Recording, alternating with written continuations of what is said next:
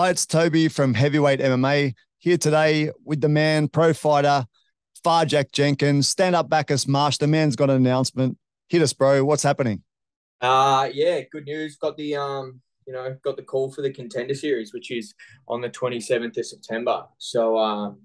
Yeah, I think last time I spoke to you as well, I kind of accepted my fate that it wasn't going to happen, and I was just fully focused in on that fight with Justin Van Heerden. And then I went round to my coach's house on Sunday, and he was just sort of showing me around his house. I haven't been there yet, and then he pulled up a fight, and he goes, I was just doing some fight research. This guy just got signed to Contenders. And we were watching the fight. I go, oh, who's he fighting? And he goes, oh, just some nobody. And I was like, oh, fuck, that's disappointing. And then we got to the end of it, and I'm like, fuck, oh, that would be a good fight for me. Like, I like that fight. And he goes, oh, well, congrats, mate. The UFC called this morning. You're in. And I was like, fuck. So it's pretty emotional, like the first little bit there. But I sort of had like an hour or so of like just ringing my family and close friends and letting everyone know. And then after that, I've just like completely switched. Like now I had to get you to send me the link here on my iPad because I've just left my phone at home. Like my phone's just been non-stop for the whole day. And it's nice. It's nice that people are reaching out. But from my perspective, when people are saying like, congrats, mate, like, well done. I'm like, well done on what? Like, I haven't done anything yet. And like, I understand what they're saying. And I do, like, I can logically look at it and see it is like, a recognition of, that I've come this far to get the call, but it's like, it means fuck all if you don't do anything with it. So I'm like, people are saying congrats, and I'm like, fuck off, don't tell me congrats. I've still got shit to do. Like, but yeah, I'm not saying that I am appreciative of all the support, but it's just I'm switched into that mindset where it's like, nah, I got work to do. It's a way to be, man. I saw your post. You wrote "foot in the door, no more, no less." Now it's time to go and kick the door in, or something to that extent. It makes sense, man, because like you said, it's just one step up. It's not you haven't achieved the ultimate goal that you have, but it's a step towards achieving your goal. It's a very positive thing, and it must be very exciting for you, man. Sitting on the bench for 3 months, waiting for Yeah, something, it wasn't coming, and then suddenly it hits you in the face, bro. yeah, exactly. And it was just like even my parents and my girlfriend and like everyone around me just kept saying like, hey, like just be patient, it'll come. You're doing the right things, you're training, your diet's good, like you just keep at it. And I was like, fuck this, whatever. And then when it came, it's good now that I was stayed on track because I'm in a really good position to go and make a good show of it. Yeah, it's actually good timing. It's also good for Justin. He still gets to have a shot at the title. But let's go back to your opponent, man. Ecuador breeds tough people. Marlon Chito Vera just had an amazing performance from the same country. He'll be Yeah. riding those sort of coattails, wanting to perform and wanting to jump in and probably emulate Chito Vera, man. He's got a good record, 8 wins, 1 loss, only due to doctor's stoppage. Looks like he's got a strong chin, a big heart. What do you take from the man when you watch that bit of footage? Yeah, 100%. Like I I watch him. He's got good boxing. I don't think he brings anything that I haven't seen before.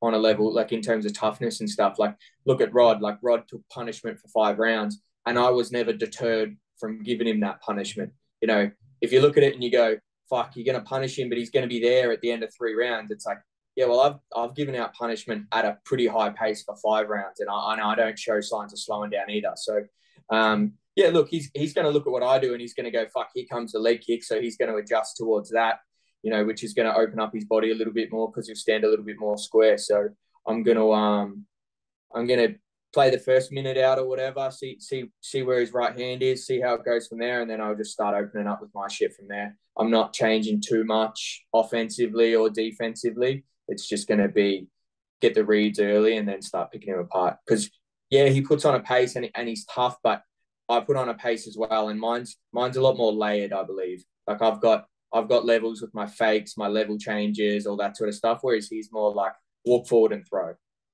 Yeah, agreed, man. All the fights I saw were kind of brawls, man. And that's where I say he seems like he has a big heart. He's got strengths in striking and grappling. Like he seems like an all-rounder. But I might be biased, man, but I feel like you are more highly skilled than him. I feel like the level of Australian MMA is higher than what he was fighting when you watch the guys he's against.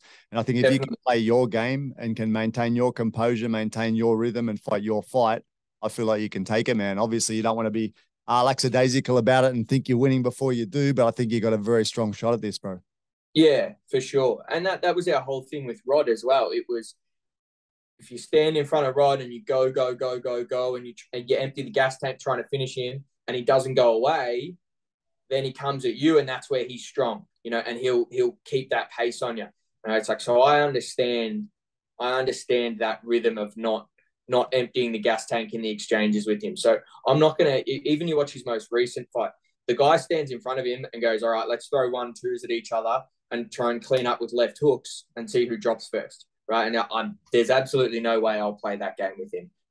I'll be cutting angles. I'll be moving away from the power side, changing levels. If I take him down with a little trip or something early on and just get his arms a bit lactic-y so that when he stands back up, he's doesn't have those pop in his shots, then yeah, we've got lots of options. That's it, man. And that's just on the kind of physical fighting side, bro. On the other side, you've also got to contend with. It's a different thing for you, man. You've been fighting locally for a long time. Now you're going to be in Las Vegas. Like, that's a big thing as well. So have to think a little bit about that psychological side, how you're going to handle that, right? Yeah, definitely. Like, I think, Jimmy Crute and I have been training together since we were kids. And, I gave him a call and he said, we'll sit down, we'll talk about it. I'll give you a rundown of like what to expect and that sort of stuff. And I think that'll be really good for me. But you can talk all you want about how you're going to handle big pressure situations, but you don't know until you get there. So I'm just going to prepare as best I can, do everything I can on the back end, and then fucking show up when I get there. But, I've been the main event in my head since my fucking first fight. And if you ask anyone who comes to fights when they're on in Melbourne, the crowd is usually 50% or more there for me, right? So in terms of building up pressure, I've put pressure on myself, and I've fell into the traps of that before, and I've come out on the other end, and now I feel like I deal with it really well. It's a different level when you're at the UFC Apex in Vegas and Dana White's there, but I'm confident I'll be able to handle it. Bro, when you look back, you think what you've done what you're doing and put so much of your life into this because you enjoy it, right?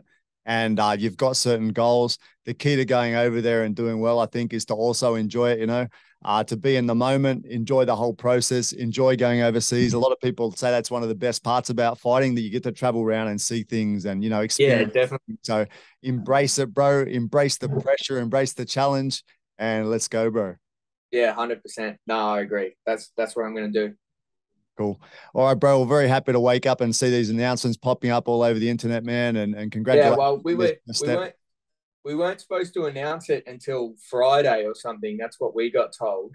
And then I wake up at like 5 a.m. this morning, and my Twitter, I've just got like mentions in these Twitter stuff, all these Spanish ones, like CC, but whatever they were saying.